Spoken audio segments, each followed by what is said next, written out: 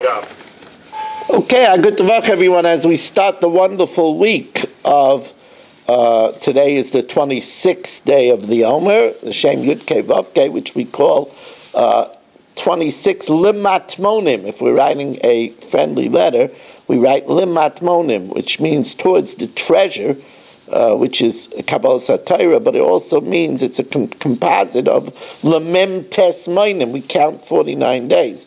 As we start, Mitzvah Hashem, the week of Shabbos Parshas Bahar, learning the fourth parak of Sotah with Mishna Gimel and Mishna Daled, sponsored the Nishmas Avram Yishaya ben Shmayo Yosef, the Refuah Shalema for Yomis for the schools of Avram and Yom Ben Ishmael Malki Yudis and family. We sponsored by the Fisher family, the Nishmas Basi Bas Robert Shlomo ben Avram Alevi, Perel Bas Ruvain, and the Refuah Shalema for Meir ben Chaya Sarah, and by Yol Klugman and family for their Gesund, Parnasa, and Nacha. So we said that if the marriage is not allowed, then the water will not test, because it's only if it's ru'uya for ishus. Now there's a halacha in the olden days where they didn't have cheap formula.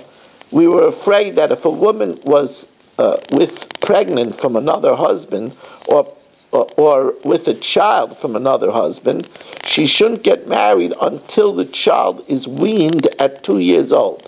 Because we're afraid she'll marry another man and she'll become pregnant, her milk will dry out, he will not support the baby from the other marriage, and the baby might die. So therefore, until the baby is weaned, she's not allowed to get married. If she did marry Chatzkel, Muberes, Kavera, if she was pregnant from another husband when she married Chatzkel, or Meinekes Kavera, she was nursing a child that was less than 2 years old. So therefore, since that marriage was barred, it was illegal, Loi Shaisis, if she became a Sotah, she doesn't drink, V'loi Nightless Ksuva, but she forfeits her Ksuva, Divrei Meir. Chacham say in this case she drinks. Why? Because she is worthy to continue being married to this second husband.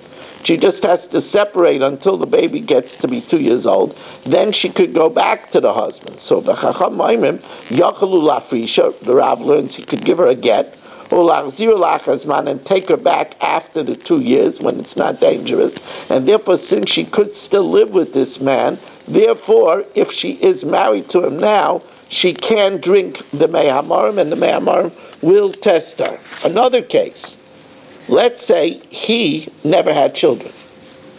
Since he has a mitzvah period of Arivia, he has to marry a Bas Banim. If he married an islandess, a woman who's barren and can't have children, who's a Kano, a woman that's too old to have children, or V'sheinu Riyah, or she can't have children because she drank a cup of sterility, since he's not supposed to remain married to her because he needs to be Mekayim period of Arivia, Loi Shaisis, Loi Nightless Ksuva. It's not a legal marriage, and therefore she doesn't drink, but because she disobeyed her husband, she forfeits her Ksuva. Rabbi Lazar disagrees. Rabbi Lazar says she could stay married. He could stay married to her. He just has to marry another wife. This is before the Cherem D'Rabbeinu Geshem. He just has to marry another wife and have children from her. Rabbi Eliezer, he can marry another wife, and have period of review with her, and therefore he could stay with this woman, and therefore the waters will test her. All other women that they're allowed to be married, he's allowed to be married to. So if she became an Isha Sotah, either she drinks, or she has the option to say, I'm out of here, and she forfeits her ksuva. Now here we learn an interesting halacha, very interesting. It's something that gives us pause to think. Here you have a kohen marries a woman. He tells her not to be alone with Chatzkel, and she closets herself in with Chatzkel in room 208. And then she drinks the water, and she doesn't die. So that means she didn't commit an Aveira. Can she continue living with her husband, the Kohen?